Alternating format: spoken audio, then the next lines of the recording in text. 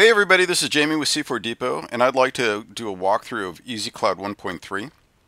I think this is really a pretty amazing product. It's packed with value, and we put a lot of time and effort into it, and I think you'll really like it. It uses thinking particles, and it's got a completely new rig for the volumetric clouds. And so when you open up the content browser, the first two rows, these are all pretty much the new addition to EasyCloud 1.3, and everything from here on down is in the original versions of EasyCloud. And one of the things that we've added is an HDRI sky background. I mean, you got to have a sky, right? So you might as well make it an HDRI.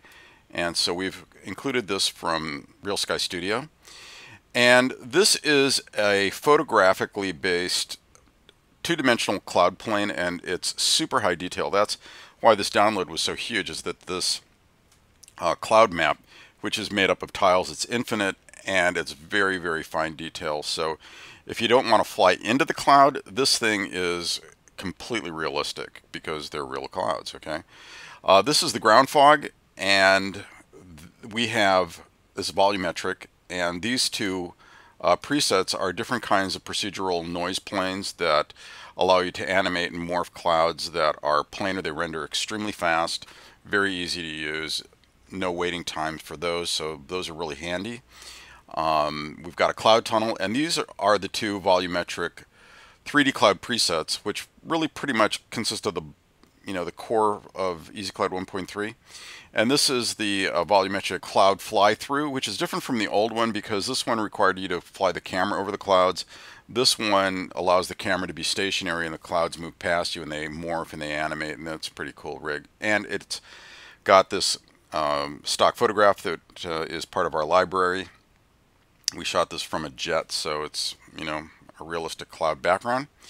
And so let's just hop in and open up one of these presets. This is the scattered clouds, and I just wanted to show you how this is set up. And I made a little adjustment at the end, and I forgot to turn the cloud preview back on. So if you want to see what these clusters look like, just go into the cloud material, and you can turn on the preview, and you'll see the clusters preview right here.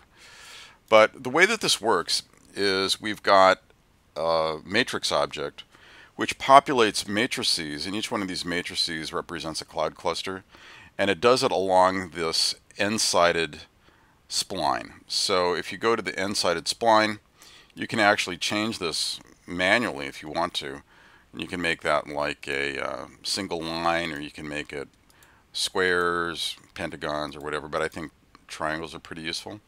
So leave it there. And whatever you do, don't turn this cloner off, because if you disable this cloner, it will actually break the espresso. I'm just going to do that right now. So if you have put some time into making a preset and you accidentally break it, let's just do this right now. Okay, so you can see now that this matrix object now is undefined, and you can't do an undo to fix this. It's just completely broken. So take this matrix object and drag it into the espresso, and just find the count function under object properties, count, and then reconnect the noodle to count, and then you can delete this whole thing and it'll be back to normal. But it's obviously better to not break it in the first place, but I don't know, it's a Maxon thing, can't tell you why that happens, but just don't turn the cloner off. So at any rate, the cloner populates the sky with these triangles, and so if you go into the rig, and you can see these cluster groups expanding over the sky, and that gives you more or less, partly cloudy, like heavily cloudy skies. And then when you go into the cloud coverage, that increases the matrices that are populated along the polygon, or I guess it's the spline.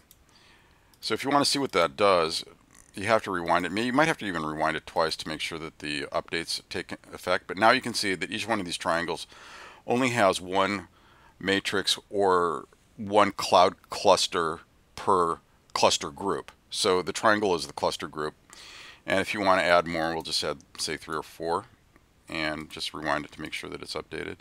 Now you can count them. It's got 4 clusters per cluster group. So if you go into the cluster group size, you can actually, shrink these down, and that'll make the clusters, tighter together or further apart. So you can control the cluster group size that way. And again, if you want to see the preview, you're going to have to go to Shape and turn on the preview. And that'll give you a kind of a rough approximation of what this is going to look like. It's not perfect because the cluster groups or the preview groups are really big compared to what you're going to actually see, so they're always a lot larger than the actual render. But go back into Easy Cloud, and if you want to just get a quick look-see, why don't you up this step size to something larger, like maybe 4,000. It's very low resolution. And the other thing too, thinking particles don't really give you an accurate render in the preview render. You can do a preview render, but the ultimate end result really probably will look different in the actual renderer. So let's see what this looks like with a sky background, and go into the browser. Let's add the Clear Sky. And one of the things you may notice is that when you add one of these volumetric presets, it comes in from another scene file that it's kind of a little bit hard to explain, but we can't actually make this loadable from the content browser because it'll wipe out the thinking particle group. It'll just erase it. It won't retain it in the lib4d file, so it actually brings it in from a different method. So it's one of those things where you're going to have to add your sky to the cloud scene instead of the clouds to your scene, just FYI. So let's do another render and see what these look like. Okay, so now that's a pretty, that's a pretty low resolution render, and it was fast. So let's reduce the step size to like 2,000, and let's make these scaled higher on the Y, give them a little bit more vertical scale, and just render that and see what they look like. Okay, it's starting to look a little bit more cloudy, like real clouds. And let's just put the, just for the fun of it, let's make the group size a little bit smaller and just see what happens. Rewind it. And let's make the cluster size bigger. Now the cluster is the pyrocluster puffball, if you will. And usually if you're making a large cluster, you're going to want to have large noise scale. That gives the cluster a more irregular look. Finer detail in your procedural noise will give you more detail, but it tends to make the clusters more spherical. So just keep that in mind. And let's rewind that and do another render and see what happens. Okay, so it's taking a little bit longer, but you're getting more detail in your clusters. And anyway, that's basically Easy Cloud 1.3. Super easy to use, pretty straightforward. And we have another thing, which is a cloud light, and we have pyrocluster illumination turned on. So if you use that, you can actually make your clouds pick up the kind of light that your sunset is emitting, and the display tag is to only illuminate the clouds, so you can adjust your clouds that way. That is pretty much the bulk of Easy Cloud 1.3 without going over any of the other presets. But this product really, I think, is really the bomb, and I think it's the best thing out there for making clouds in Cinema 4D.